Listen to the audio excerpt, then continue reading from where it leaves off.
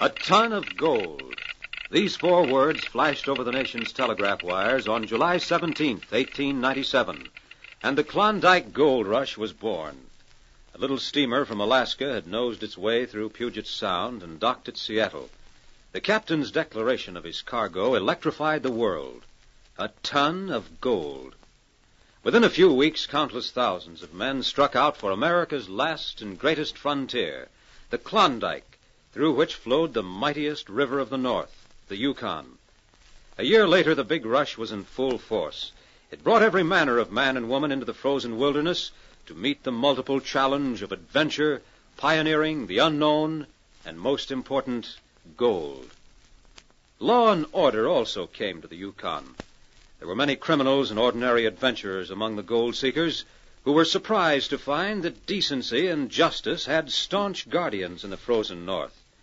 The Royal Northwest Mounted Police, whose scarlet tunics and broad-brimmed hats symbolized law and order and protection for honest citizens, kept a watchful eye over the vast stretches of uncharted land. From these outstanding soldiers of government, we created a young sergeant named William Preston. Because of his bravery, resourcefulness, and courage, Sergeant Preston rapidly became one of the best-known and efficient policemen in the Yukon Territory. His friends were legion, and his only enemies were criminals. However, his greatest friend, companion, and helpmate was a dog. Not an ordinary dog in any sense of the word. This dog was a powerful animal, half husky and half shepherd, and possessed of almost human intelligence. He served as a free lead to the team of huskies that carried Sergeant Preston's sled over countless miles of frozen trails. The sergeant had raised him from a pup, and even then his proud head and lean, muscular body gave the impression of regal strength. And from this came his name, King. King, the wonder dog, who was ever faithful in helping his master, Sergeant Preston, bring law and order to the wilderness. Together they met the challenge of the Yukon. I'm King, and you husky! King, the swiftest and strongest of Eskimo lead dogs, blazes the trail through storm and snow for Sergeant Preston as he meets the challenge of the Yukon. Sergeant Preston was typical of the small band of Northwest Mounted Police who preserved law and order in the Yukon during the gold rush of '98. That was the year that brought over 50,000 men swarming into the Klondike region, and the greed for gold led to frequent violence and bloodshed. But in spite of the odds against them, the force preserved a splendid record in maintaining the right. The challenge of the North was answered, and justice ruled triumphant.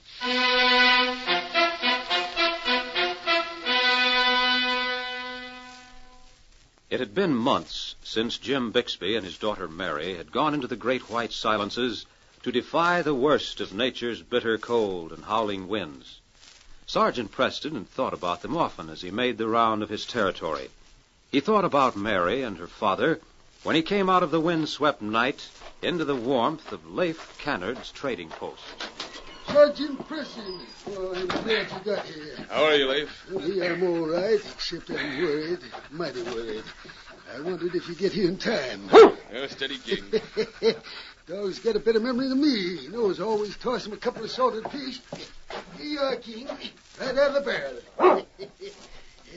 How you traveling now, Sergeant? Sledging team? No, I left the sledging team when I saw signs of the spring breakup. It's easier to travel without the team. I don't even need snowshoes half the time. You had any word from up north? No, I intended to ask you if you'd heard from Bixby. Yes and no. Bixby and Mary took a long chance when they went into the uplands to trap. They knew they'd be frozen for the winter. Oh, you did hear from them? Not direct. One of the breeds came down here. He said they were traveling the home trail. They'll be here one of these days. Oh, good. I might meet them on the trail. I wish you could, Sergeant. I'm worried. Why? The breed said Bixby had his sled loaded down with ermine. Ermine? What worries me is that the breed had met others. Do you know who? No. Boss Connaught. I want that man. I thought so.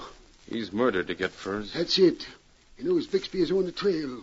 Worst of it is, Connaught ain't alone. Got 3 or 4 men with him. Well, thanks for telling me, Leif. Hey, you starting right out again? The sooner I start, the sooner I'm likely to meet Conant. Bixby will be bait for that crook, and I want to get there before the bait is destroyed. Come on, King.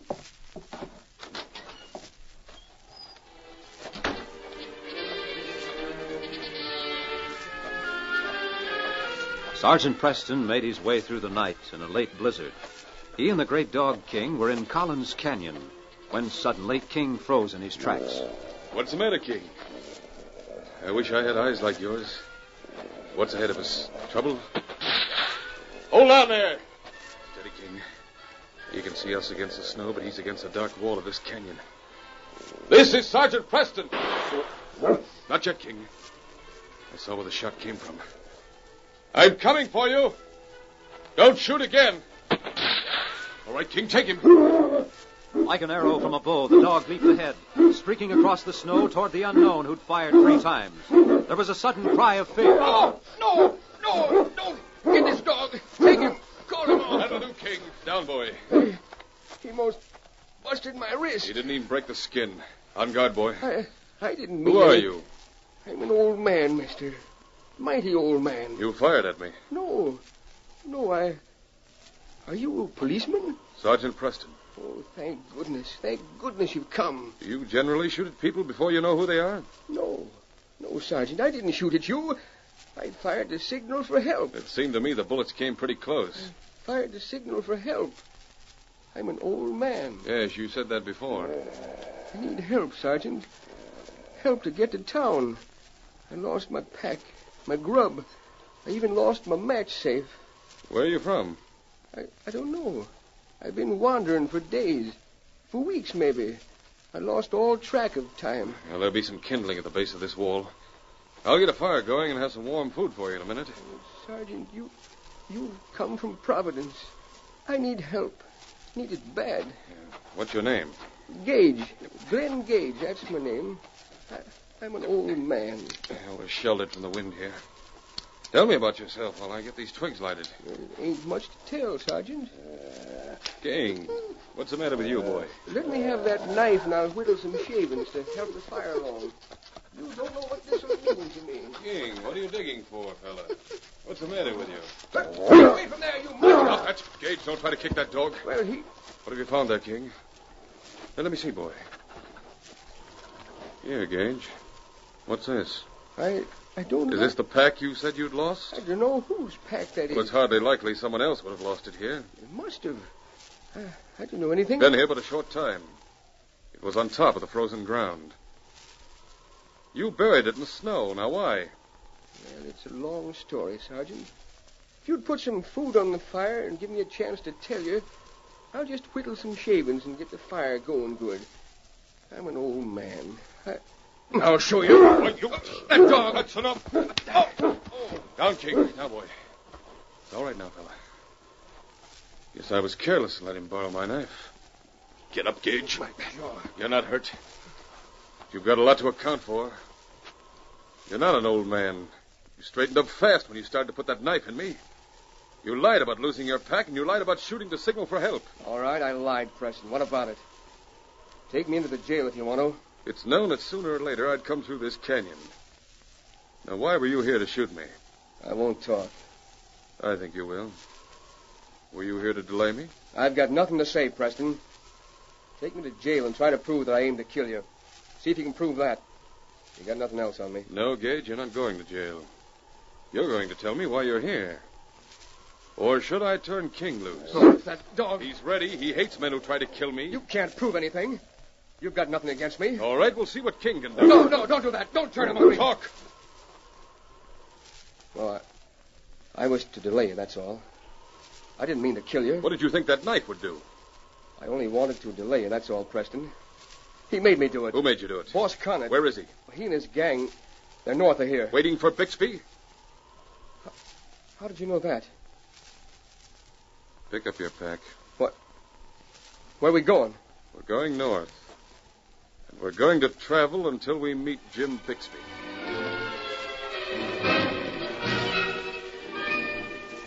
Several hours to the north, Daybreak fell on a small cabin that had been built for the convenience of anyone who traveled in the wilderness. Jim Bixby opened his eyes to see Mary at a small fireplace. Just outside the door, the sledge was piled high with pelts. 4 dogs slept beneath the new-fallen snow.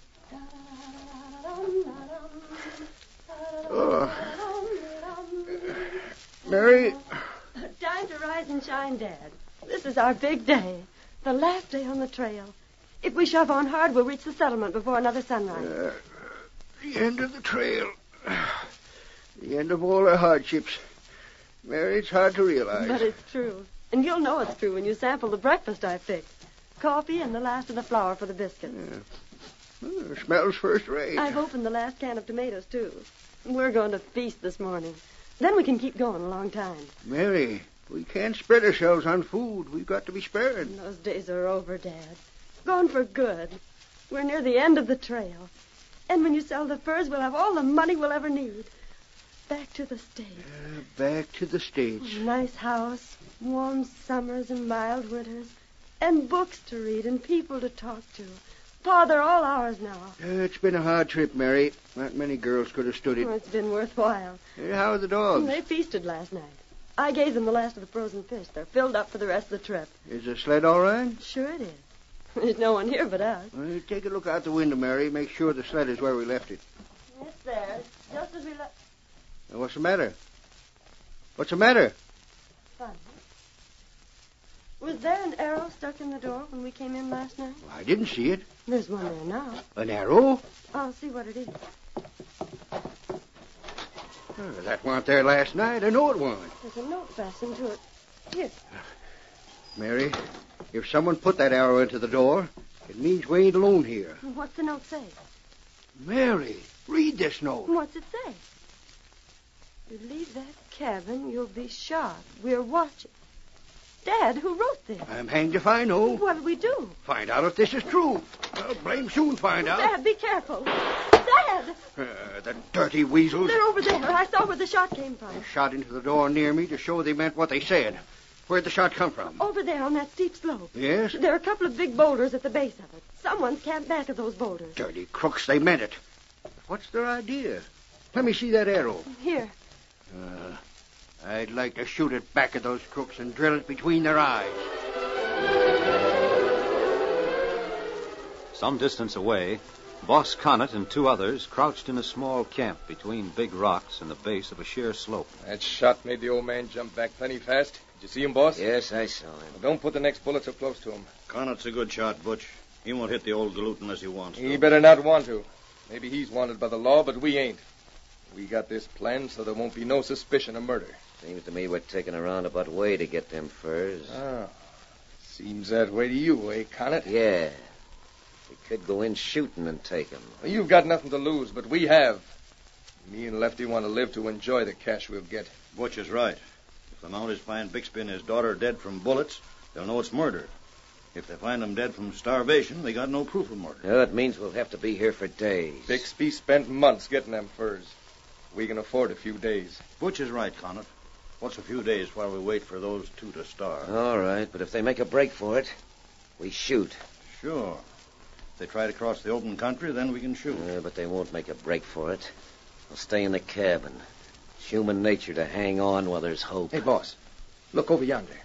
2 men coming from the timber and breaking over the open country toward the cabin. Hey, wait, let me watch. One of them's a Mountie. See? It's that sergeant. Sergeant Preston. He's been after you, boss. Yeah, so he finally caught up with me. Well, drill him. Oh, hold on, Butch. Put down that rifle. That's Gage with him.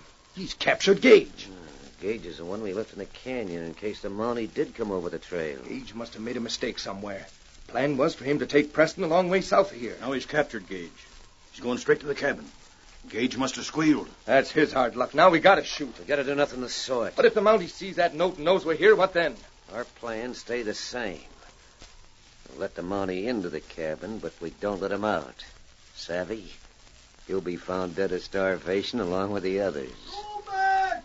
Mountie, go back! Don't come here! The old man's yelling out the door. Telling the Mountie to turn back.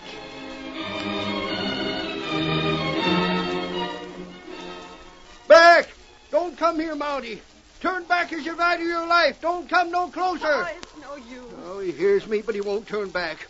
Oh, Mary, why don't he get away and save himself? He's bringing someone with him. Looks like a prisoner. Look at the way that big dog guards the man. The Mountie's a sergeant. Sergeant! Is your name Bixby? Yes, but you shouldn't have come here. You'll be trapped with the rest of us. I thought there'd be a scheme to steal your furs. Look out, an arrow! All right, King. Steady, boy, steady. That's the second arrow those rats have sent over here. There's another note fastened to it. Behind those boulders, huh? Yes. They already sent us one note telling us they'd shoot us if we left here. Oh, wait. Yeah, this note is about the same. Only I'm counted with you people now.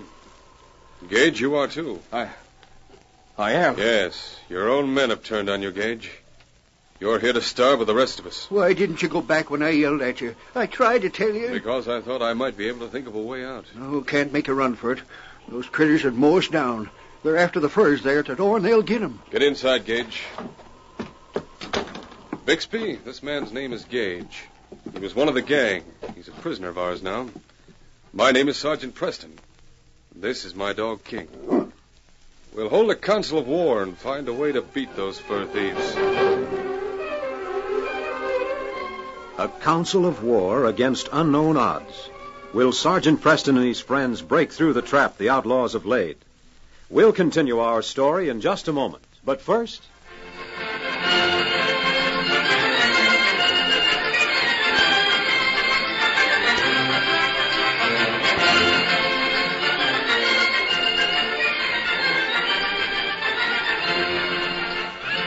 Now to continue our story. In a small cabin in the midst of a vast expanse of open wilderness, Jim Bixby and his daughter were trapped by thieves who planned to get a fortune in ermine from the old trapper. Sergeant Preston captured one of the thieves and brought him to the cabin.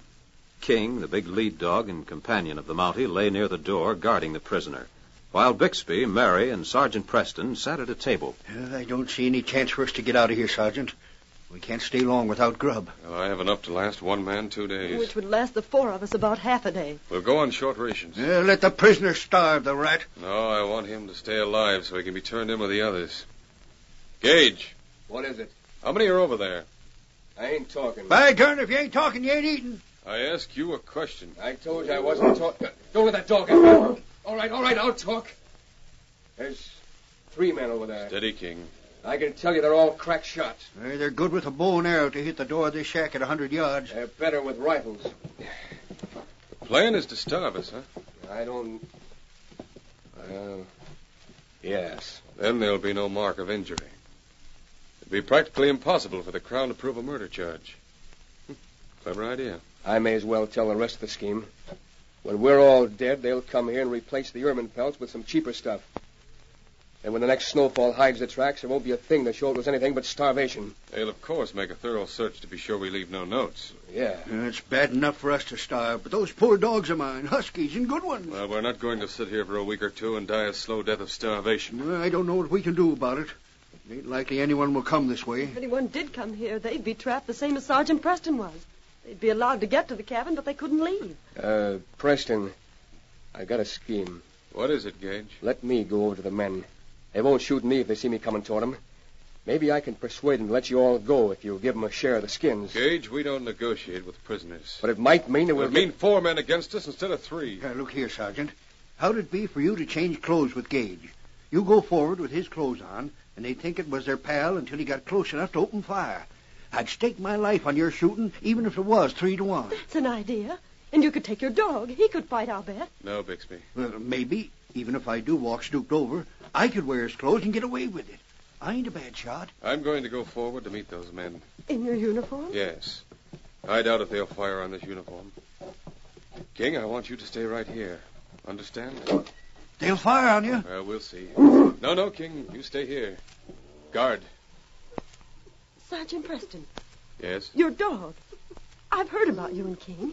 Couldn't the dog take a message to the town? To the constable? King would have to cross the open space between here and the trees, Mary.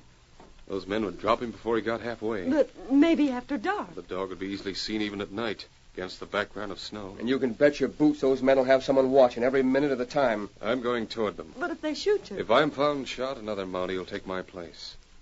Those men will never escape. But we don't want you to get shot. You sure will be. Those men want to get the furs in an easy way if they can, but they won't stop at murder. Don't risk your life just yet, Sergeant Preston. Maybe someone else will come along and we can yell to them and tell them the situation before they get here in the same trouble we're in. There's little chance anyone would come over this route, Bixby. Let me go out there. I'm an old man. They've got to show themselves to shoot me, and when they do, you can open fire from here. No, you stay here. Gage will shoot, too. His life is in the balance. Both you and Gage can open fire on them when they stick their heads up to get me. The trouble with your plan, Bixby, is this. They will get you. Well, I'm an old man. I don't count. I don't expect to live much longer anyhow. Pa, please. The only thing that counts with me is to see Mary safe and sound. I'd be glad to die if by doing it she could get back to civilization with the furs. No one is going to sacrifice his life. We're going to try to work out some scheme to outwit those crooks. But what is there? Well, I don't know yet. We'll take inventory. Huh? Well, before we can evolve any plan, we must know what we have to work with. Now, I've been traveling light. I carry little equipment. Everything we have is in the duffel bags over there. All right, let's look at them. I've got quite a bit of ammunition left. We didn't use much of that. Well, ammunition would be all right if we were going to have a long, drawn-out siege, but I think there'll be very little shooting. Afraid there isn't anything we can use. Yeah, what's this? Oil? Oh, yes. Coal oil. When we started out on the trip, we had a little stove along, and I figured to burn oil in it when we ran up against a shortage of firewood. But we didn't use it much. It didn't give enough heat. It was one of those newfangled contraptions. Oil and water never mix. What's that? I was just thinking. What about oil and water? This oil could be poured on top of a pool of water and it would burn. But there ain't no pool of water around here, nothing like it. And even if there was, what good would it do?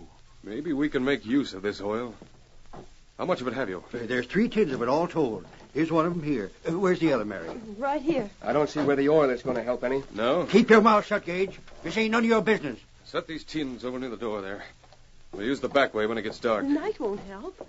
And those crooks can see the back door almost as well as they can the front. Well, there's a little difference. We'll have to count on that. I don't understand. I'm going to write a note. Come here, King. King will take a message to the constable for us. But the dog will have to cross that open space. I know it. And they'll see him. Even if he does go out the back door, they'll see him and shoot. Not if we make them look somewhere else.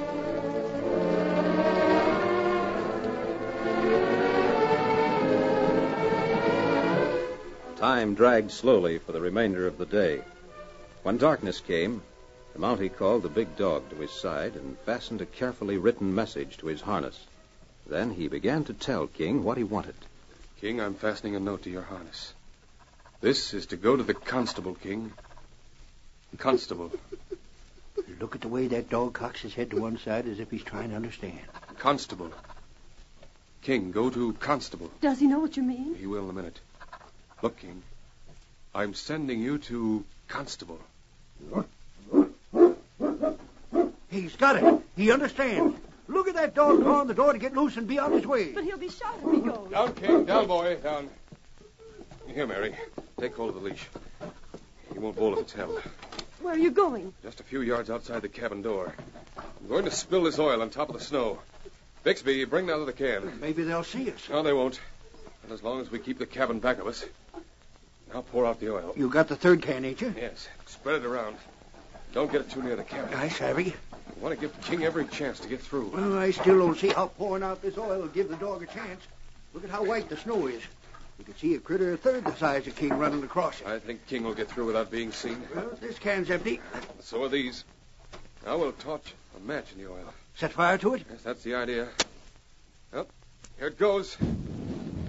Whee, look at it spread. To the cabin, come on. Look at the flames. They're almost as high as the cabin. If a wind comes up, it'll blow those flames back here and fire the cabin. No wind now, and we'll hope that none comes up within the next few minutes. Here, give me the leash, Mary, and open the back door. Here. I still don't understand how this I'm is counting going on to the fire distracting their attention so they won't notice King. All right, this is your chance, boy. Constable. Constable, you understand? All right, King, go. With the speed of an arrow, leaving a giant bow, the great dog King left the small back door of the cabin and raced across the snow. He ran swiftly and low. His dark, muscular body was plainly outlined against the whiteness of the snow. But for the moment, the outlaws were engrossed by the unusual sight of towering flames in front of the cabin. They didn't realize what had happened until the oil fire had burnt out. Meanwhile, King had crossed the open space and was on his way to town. He raced through Collins Canyon, then out of the canyon to the town and through the streets until he found an office that was familiar. He leaped and barked at the door.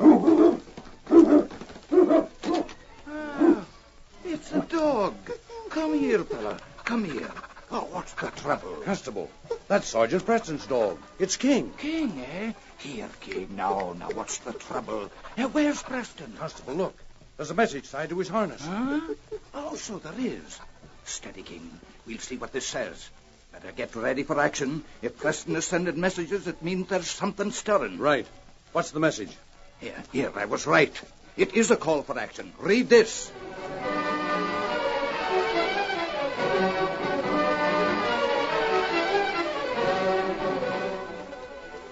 Hours passed with Sergeant Preston frequently looking at his watch. He'd allowed a certain length of time for the officers of the law to get into position. Bixby and Mary were increasingly anxious when the minutes piled up with no sign of the returning dog or sign of help. He hasn't returned. And he has had ample time, hasn't he, Sergeant Preston? I think he's had all the time that's required. Then why ain't there a sign of help? What sort of sign are you looking for, Bixby? Lawman. What do you suppose would happen if they came out of that woods and headed for this cabin the way I did? Huh? Well, isn't it likely they'd be trapped here just as I was? I thought about that and wondered what you had in mind. I gave those men specific instructions in a very definite location. Well, now the 0 hour is at hand. What do you mean? I'm going to make the arrest. You mean you're going after the boss? That's exactly what I mean. Then Gage will come back and pick you up. They'll shoot you. I doubt it. Please, don't go out there. They won't shoot.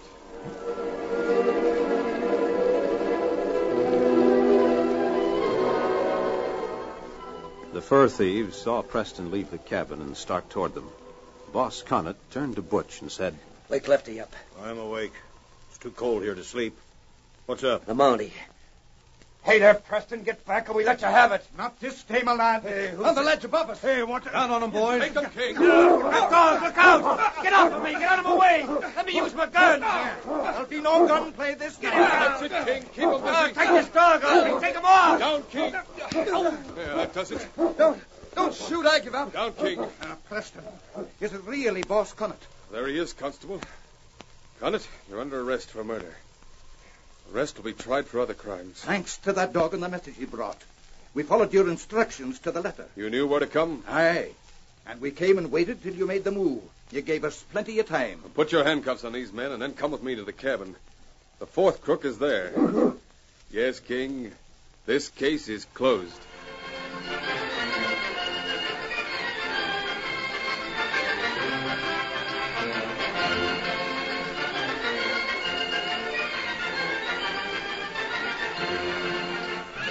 Upholding the motto of the Northwest Mounted Police, Sergeant Preston and the Great Dog King maintain the right and get their man.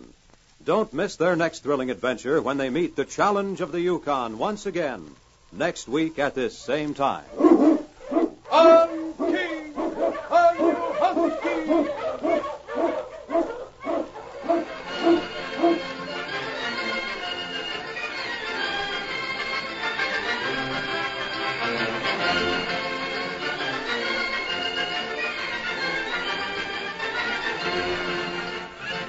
Challenge of the Yukon, a copyrighted feature of the Challenge of the Yukon Incorporated, brought to you every week at this same time, originated in the studios of WXYZ Detroit. The characters and events in tonight's drama were fictitious. Bob Hite speaking. This is the Michigan Radio Network.